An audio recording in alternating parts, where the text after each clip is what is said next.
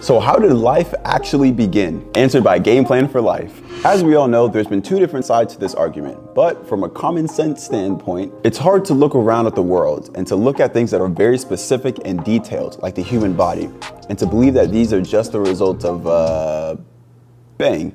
So take one of our race cars for an example. Here at JGR, we build our race cars from scratch, starting off with the engineering department, where at first they're just a computer model. And after a bunch of development stages and a lot of hard work, those computer models are now our fully functioning car. Now you wouldn't think that those 2,000 parts just somehow form together to make a race car, would you? Of course not. Because just like that car, the human body has a creator. And the Bible puts it like this: the heavens declared the glory of God, and the skies proclaimed the work of his hands. Psalms 19:1. Furthermore, if you wanted to look for more answers, look no further than the first verse of the Bible. In the beginning, God created the heavens and the earth. Genesis 1:1. Everything that we see on this planet started from somewhere, and that's from a creator. And of course, there's an overwhelming amount of scientific evidence that backs this, but we like to get our information from the one and only place, and that's the Bible.